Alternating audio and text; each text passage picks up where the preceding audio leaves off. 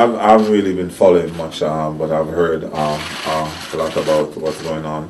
Um, I've come through the ranks with Mo, so I've seen the work that he's put in. So for me, I'll mostly say I'm sorry for Mo because every day I hear these in the papers, they're trying to tear him down, and I think he worked so hard to get where he is for somebody's mistake to be causing him problems. So for me, I just really hope that he doesn't take it too seriously. He doesn't make it stress him out because it's part of the sports. People like to point fingers sometimes, but hopefully he won't take it too seriously.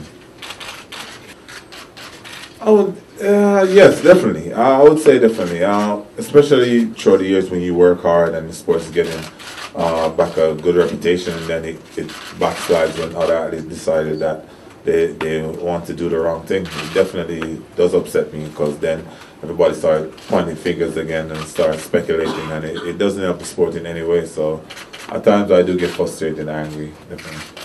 A lot of people have been saying that, but I think it's not just only me, but other athletes also. All athletes have their right to try to help the sport, to keep the sport in a good light. I think it's all of us, all our responsibility.